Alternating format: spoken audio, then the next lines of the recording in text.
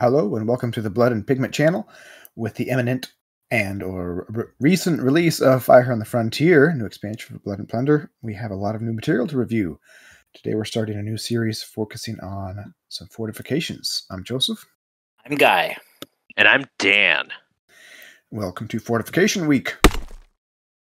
Fortifications have been around since the beginning of Blood and Plunder as specialized structures, but have recently been expanded upon with the release of Fire on the Frontier. In this episode, we're talking about the Palisade Fort. The Palisade Fort is a defensive fence made of tree trunks and is a linear fortification. This means that it is essentially modular and can be used in a variety of different shapes and sizes. Let's go over the Palisade wall first. Each palisade wall is a 4-inch section and costs 2 points. Each section has a fortitude of 3 and integrity of 4. Each wall section can be a wall, corner, or gate. In addition to opening and closing, the gate can have a single field gun to shoot right through it. That's it for palisade walls. Now let's go over the palisade bastion. Bastion is a heavier structure, a square or diamond structure that goes at the corner of the fort. You can put cannons in. Each palisade bastion costs 5 points, and it would replace a corner wall section. The Palisade Bastion has a fortitude of 4 and integrity of 4. Essentially, it's a bark, but on land. 2 cannons and 1 swivel may be mounted on a bastion at a time. The bastion has 4 crenels, or embrasures, allowing the cannons to cover all sides of the bastion in the 4 cardinal directions. Bastion has 2 special rules. The Bastion rule, which lets you mount and dismount cannons, so there's 4 ports, only 2 cannons at a time though, but you can use a dedicated action to dismount them and then another one to remount them on a different opening. And it has reinforced platform, which lets you mount heavy cannons, which is exciting. I've used the Palisade Fort a lot and I love it. Yeah, it seems like we got that a long time ago when we did a lot of playtests, and it's exciting to see it finally out. Yeah, we played how many games with this? Probably a good dozen. I've played it with at least a dozen times. So this is a new kind of fortification, new kind of structure. It has this linear fortification rule, so it's not a full-blown structure. It's more like almost like a breastwork, but not quite. So you can occupy it, but you only 1 unit per section rather than 2 like a normal structure. Unless it's a bastion. Right. Bastion is more like a building, but the wall itself can have up to 1 unit. It has a parapet guy stand on to shoot over. You can climb over it from the front with it if you need to do a charge action. That's a dedicated climb, so it's pretty tough to get over. And you can kind of lay them out however you want. Like you said, you can make a variety of different shapes and sizes of forts, which is a lot of fun. You get Legos and Blood and Plunder. Yeah, it's kind of a building or a ship that you build yourself. You decide how you want it to look. It's also one of the ones that the Native Americans can take. So they're great on this. Hiding on a wall section and shooting arrows over all days is a lot of fun. Yeah, the Indians did use a variety of different wood fortifications, and they're pretty effective until they started to just burn each other up with it. That was nasty. But yeah, in Blood and Plunder, they have a 6 save, so Indians behind a wall consistently save on 5, and they can shoot a lot standing up there with their arrows. And it's good for everybody. I consider this a pretty strong element of the game. It's hard to overcome a fort once you get it in the right place, which is a whole different topic. But how many games have you lost with the fort? Only about 3, I think. Yeah, overall, it seems to be a pretty advantageous piece. And how much does it usually cost to build a fort? It adds up, and you can make quite a few different. So the one that you can buy from Firelock right now has 4 wall sections and 4 corners, basically. So that's 16 points. A pretty small fort, but it does a lot. Yeah, it does. And really, with those 8 pieces, that unlocks the thing that we haven't mentioned, where if you have 8 sections together in a linear fortification pushed together, then your commander, as long as they're in that fortification, gets an extra command point that can be rally or move, and his command range extends to the whole interior of the fort. Right. Representing that advantageous interior alliance kind of idea. I really like the idea of putting a field gun right at the gate. I think it's a little silly and really hilarious. I think I had that one game with you, Joseph, where I thought you should have put 2 heavy cannons, the 2 gates facing the water edge on an amphibious game, and just put 2 heavy cannons right there, and then you would have 4 cannons facing where you knew I was going to be popping out of. Yeah, that'd be pretty good. That would hurt a lot.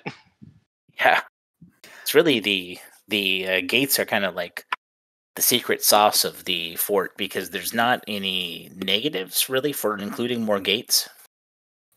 That's true. Yeah, they probably should. Yeah, that's funny. You could have a whole fort of gates. That'd be silly. Open the gates, fire the cannons, close the gates, reload, rinse and repeat. Takes a dedicated action to open a gate. So yeah, and they can shoot through the gate. You don't even have to open it. But you have command points. That's what they're for. So fortifications change the game quite a bit. It definitely puts your force on defensive because you don't want to really abandon it. You paid a bunch for it. You want to stay in it, which makes you less flexible, gives the other guy the initiative, but also forces him to go out in the open. One of the rules for fortifications is that player owning the fortifications gets to clear all area terrain up to 8 or 9 inches around that fort, clearing their line of fire, making a nice kill zone. So it's difficult to rush across that with no cover and being shot at. Yeah. So some scenarios quite good for where you can defend, but some that are more symmetrical, where both parties need to take a central objective or something, forts are less ideal for, which makes it dynamic and interesting, but also you never know. You kind of want to decide what kind of scenario you're doing before you pick a fort. Isn't it a rule that if you take fortifications, you're automatically the defender, though? I could have sworn I read that somewhere. Yes, but some scenarios, even if you're the defender, like take and hold, you have to run to the middle of the board and take the objective, and if you're sitting in the back of the board in your fort, you aren't going to take and hold very well. You're not getting the objective. Yeah. We should mention that right now the bastions aren't available. They've been sculpted and cast. Some of them have been cast, but Firelock's been having issues with resin, so they're supposed to be coming as soon as they can get resin in the quantity they need. The bastions are pretty hefty chunks of resin, so they should be out early 2022, but they are not right now. But the Bastion Fort is currently available. It's also, as of 2022 January, it is priced at $79, which for what you get in the box is actually pretty good. Yeah, it's 8 pieces of resin. Nice, a not really nice addition to your game. It looks attractive, and you can set it up a couple different ways. If you're going to do a big fort, extra wall sections are nice, but then you have to buy 2 and you have the extra corners, so it's a little bit hard to manage. There are some other Palisade models out there if you do a little poking around, but they aren't quite as nice. But you can get bigger sets as well. I had more straight walls, which are nice. So, or even make your own. If you have sharpened sticks and little blocks to put it on, that's completely fine. Just make each section only 4 inches long. Yeah, if you're handy. I've seen some good stuff people have made. I tried to make a native Palisade Fort, and it was just short of disastrous, and it's still languishing in a shoebox under my hobby table. Yeah, you went and bought the Goblin Village instead.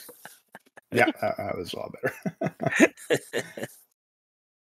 I enjoy configuring a fort in different ways. It's fun to look at some of the plans that archaeology has dug up for various forts. These wooden Palisade forts, they didn't last very long, so there's obviously no real surviving examples like there is stone forts. They would only last 10, 20 years before they had to be rebuilt because they just rotted out. Yep. There's records of guys rushing up and just shoving the wall over because it rotted at the ground line. They didn't exactly yeah. have ye olde Rust-Oleum to preserve anything. They had stuff to do, but sometimes they didn't even do it because they just need a fort now. They can whack one of these together at some level in a week or two, depending on how rough and small they needed. But doing a bastion on two corners to make like a diamond shape is kind of fun. Or if you know you're going to be attacked from only one side, you can put two bastions in the front, or just put one bastion if you only a small game with just a few cannons. A lot of creativity and diversity in how you can use the pieces once you get the bastions and enough wall pieces to make them flexible. Or you can just wall off maybe a corner of the board or a part of a side, and you don't have to have an entire enclosed space. You can have your fort extend off the boards. You can have a wider wall, a longer wall, and still not have to pay for every single piece. I've enjoyed it a lot. Yeah, me too. Fun to paint too. I used a bad paint on mine. I had to put like 3 coats just to get the brown solid. Oh, so no. I hated it. But I'm working on another model, Palisade Fort, and I got better paint. I have a lot more fun. So yeah, if you enjoy land games and playing some defensive, different styles of games where you can hunker down and use your interior lines and get some cannons behind some wooden walls, this is really fun. I highly recommend it. I think it's a strong choice for list building. You'll win some games with it, and it'll be very different than a lot of the games you've played before. I agree. For more Blood and Plunder articles on fortifications and on Fire on the Frontier, you can go over to bloodandpigment.com and check out what we have over there. We have articles on ships and nations and factions and terrain and painting guides and battle reports. Go check it out there. Check out the rest of our YouTube channel as well. We'll be aiming to put out a video every Monday. Subscribe and ring the ship's bell so you can stay notified of our uploads. And as always, keep your dice ready and the wind at your back. Yar-har.